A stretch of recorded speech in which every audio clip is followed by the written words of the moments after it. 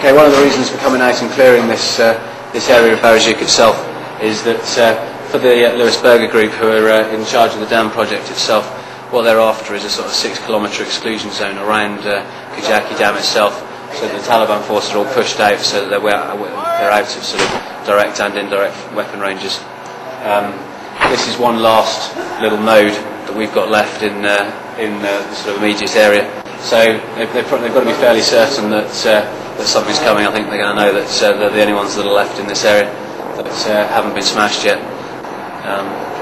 But that's the main reasons for us actually needing to go and finish off this little area here. It's their final sort of OP that they've got on this northern front before you start going into the depths of sort of Pyramid Hill and Kajaki, where they've got a fairly good trench system, bunker system, and sort of sandbag bunkers on top of buildings.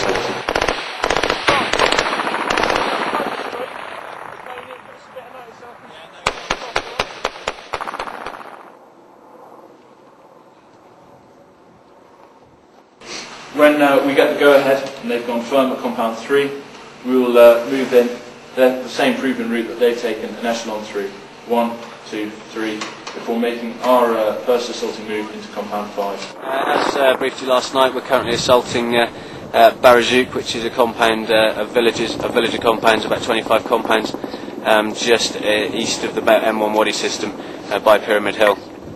So far we've engaged various enemy forces ID'd in the village with 1,000-pounders and mortars.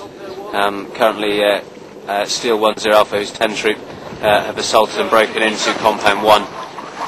Entry was gained by the use of 2 bar mines through the eastern wall. They're currently in there. There's a maze of buildings in there, and they've found a trench system in there as well. So going through this is going to be quite slow, but we're not in any rush. These buildings provide us as much protection as it does the enemy forces when they're in there as well. So far there's no further movement of enemy packs being seen, but I've got a feeling that a few 1,000-pounders has probably ruined their day anyway.